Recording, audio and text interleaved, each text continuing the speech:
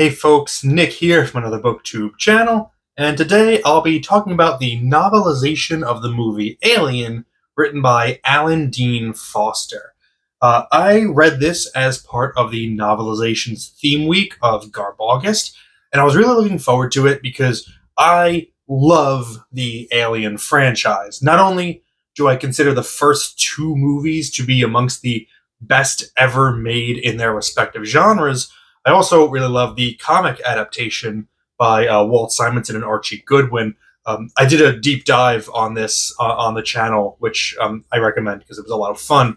I also really love the comics sequels published by Dark Horse Comics. So the fact that it took me so long to get around to this novelization was kind of weird, and I'm glad to have finally completed it. Just a note before we get into it. I will be talking about spoilers here. Alien is over 40 years old at this point.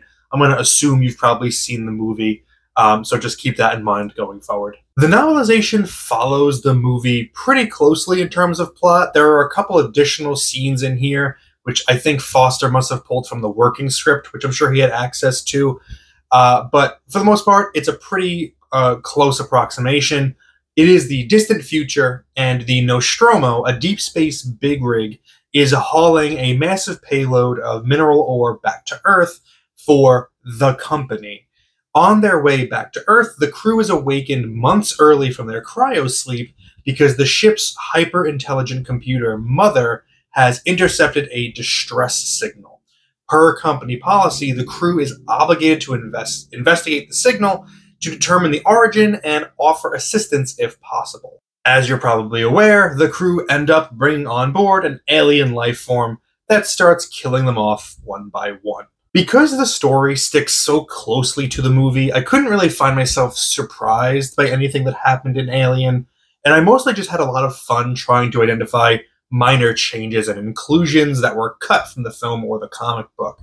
The most significant change from screen to page is the tone and genre, which are pretty noticeably different in my opinion. The first Alien flick is a horror movie through and through. It happens to be set in space, but it follows the same beats as a traditional monster movie and is filmed as such. The sci-fi elements are secondary for the most part. The novelization, however, is pure sci-fi through and through, with the horror tone pretty much absent, possibly by design from Alan Dean Foster.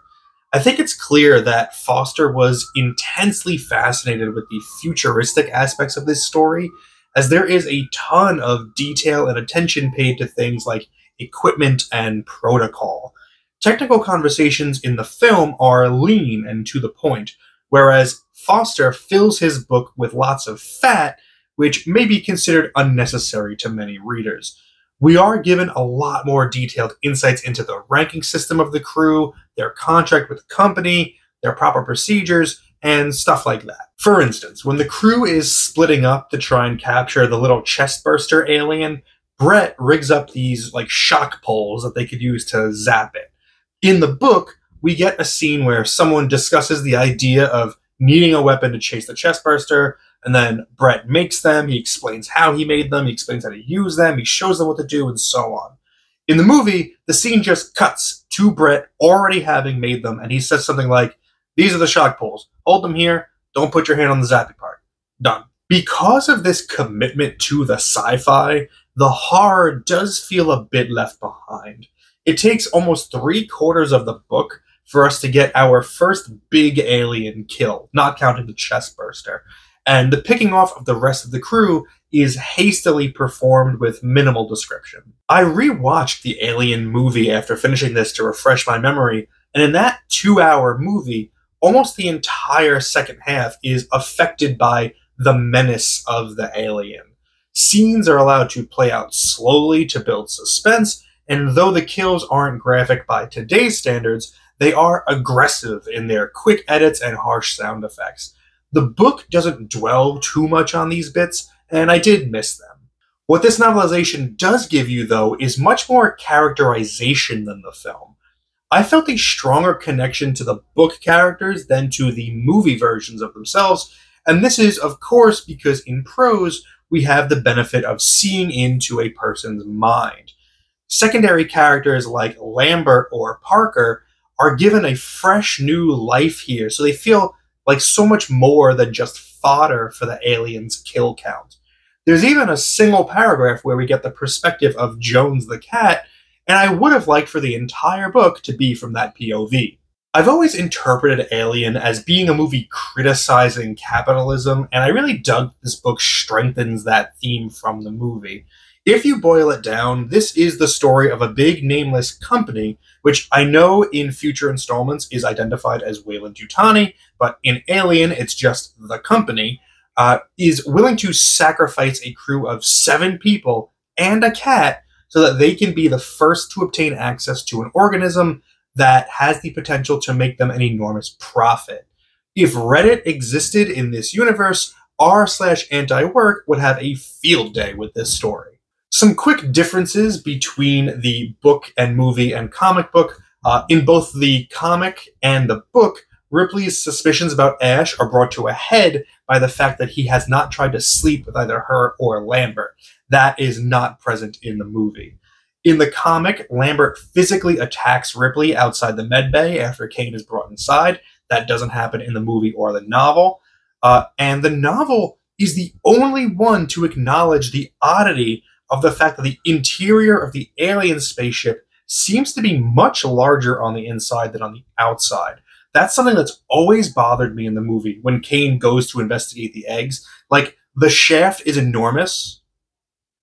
The storage area is enormous and descends hundreds of feet to the point that I kind of always thought that they were investigating a cave beneath the ship, not the ship itself. Sorry to cut in here, but I did forget to mention this. One thing that I wish that the book had fixed was the reveal of Ash. Because, again, spoilers, Ash is a robot. This is something that I've always felt in the movie comes out of nowhere, because at no point is it ever established that robots are a thing in this future. No crew member mentions like, oh yeah, no, I had to work with a robot once, you know, and like, or just any kind of throwaway line that establishes robots exist as a possibility in this world.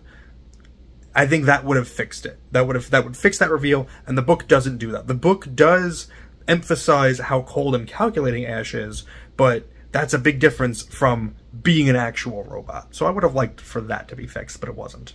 I'll leave the rest for you to discover, because I do recommend the Alien novelization, especially if you are a big fan of the franchise, or if you aren't a big fan of horror movies, but still would like to experience this monumental, culturally important story. My arbitrary and subjective grade for Alien by Alan Dean Foster is 7.5 out of 10.